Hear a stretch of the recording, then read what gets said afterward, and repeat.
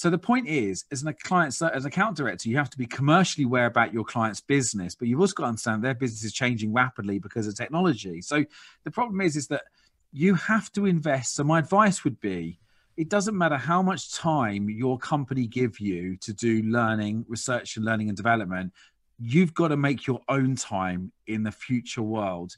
You have to do what I do. You have to get up early every morning and walk before your day starts, or get in a car or whatever you're going to do, get on a scooter now, but you've got to listen and learn and about your clients' businesses and understand, where things are changing. You've got to be relevant, or you'll just become irrelevant. You'll become commoditized. So my advice to anyone listening is, there's